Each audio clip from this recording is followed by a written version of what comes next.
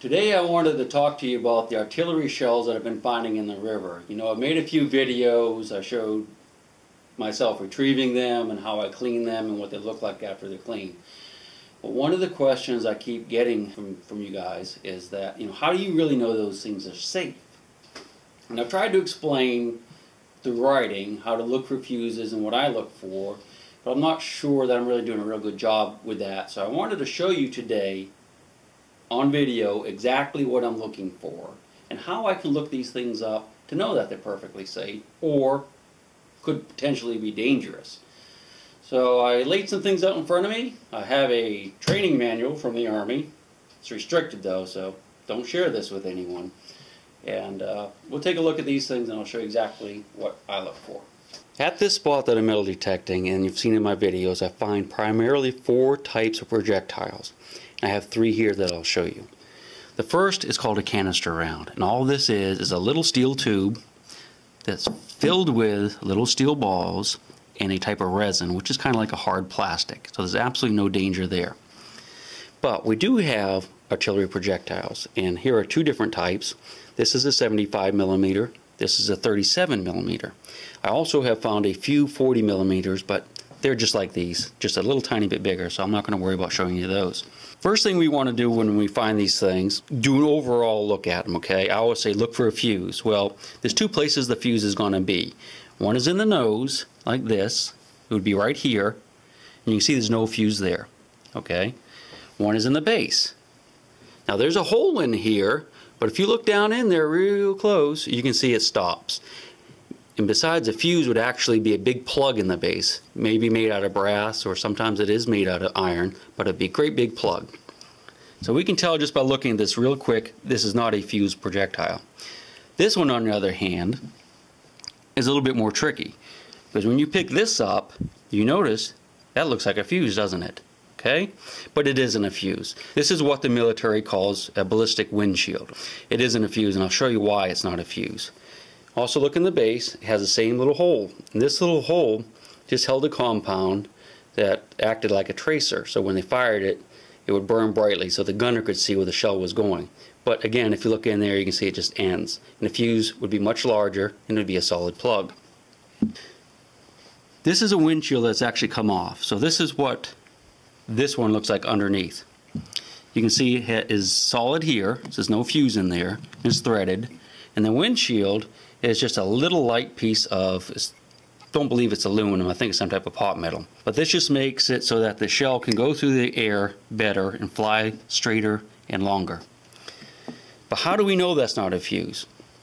I'm going to show you this one now. This is a shell that was given to me. Well, actually I traded something for it. Didn't really want to, but that's how it turned out. This is what a fuse would look like. You can see it's made out of a different kind of metal. This is iron, this is probably copper or brass, and you see it has lots of lines, and you'll see numbers on it, and you can tell that, you know, some pieces get screwed around and whatnot. So it looks very different than that. This does not have a base fuse, it's flat solid, so you don't have to worry about that.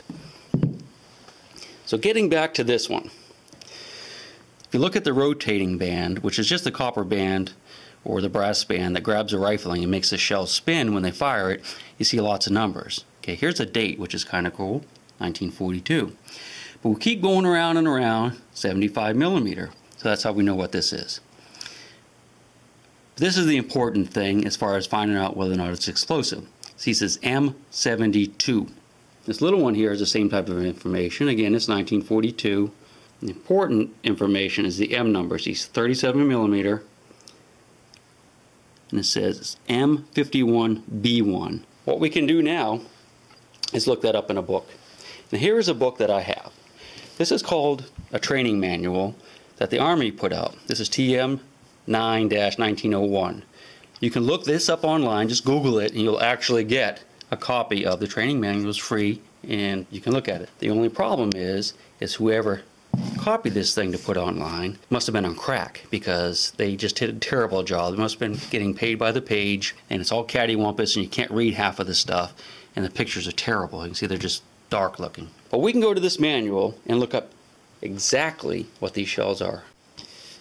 So we can take the information the M72 and come over to the book, or just, you know, as I said, look it up online, and it tells you what it is right here. We got the shot fixed AP armor piercing M72 with tracer, which is a little hole in the bottom of the 75mm gun. And it tells you right here that it has no ballistic cap and is solid except for a small tracer cavity in the bottom. So we know that's a perfectly safe round. However, if you look on the next page, you'll see where it says shell fixed HE, which is high explosive, M48. So if that rotating band had M48 on it or any other number, we would have to be very, very careful. And just to show you in the book, this is a 75mm with a base fuse. This is the fuse that's screwed into the bottom of the shell, so you'd see that thing sticking out. You can see it's a big plug. If we go back a page or two, here's a picture of a 75mm. And you can see this piece right here is screwed into the nose, so that's how you can tell that. Another thing that I get asked all the time in these videos is, how do you know these things aren't fired? Because the ones I'm finding aren't fired. This is how you can tell. The rotating band on this one is nice and smooth. If it had been fired, it would look like this. It would have all these little lines. And that's where the shell has grabbed the rifling of the cannon, so it would spin. No marks like that means it was not fired. That means it was fired. So it's pretty simple. You can see the same thing on these 37mm. They're all smooth. If they'd been fired, they would have those little lines in them. And another thing you guys might wonder about is, why does this have this little hole right here? And the reason is, I have to drill that out to get the water out of it, because water has a tendency to collect in here.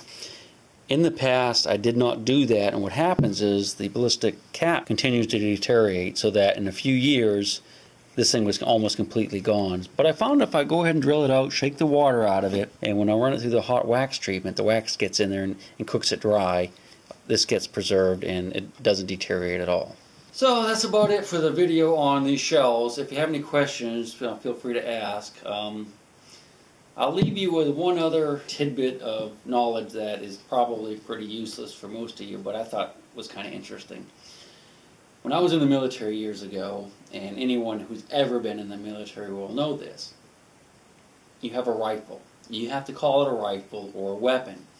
If you call it a gun, like us civilians, people get really angry, you know, the drill instructors or whatever. And I never could figure out why you couldn't call it a gun. This is my theory. Cannons are called guns. So I'm thinking now that maybe it all harks back to the infantry versus the artillery. So you can't call it a gun because a gun is a piece of artillery. That's like a whole separate category of fighting men. You have your rifle.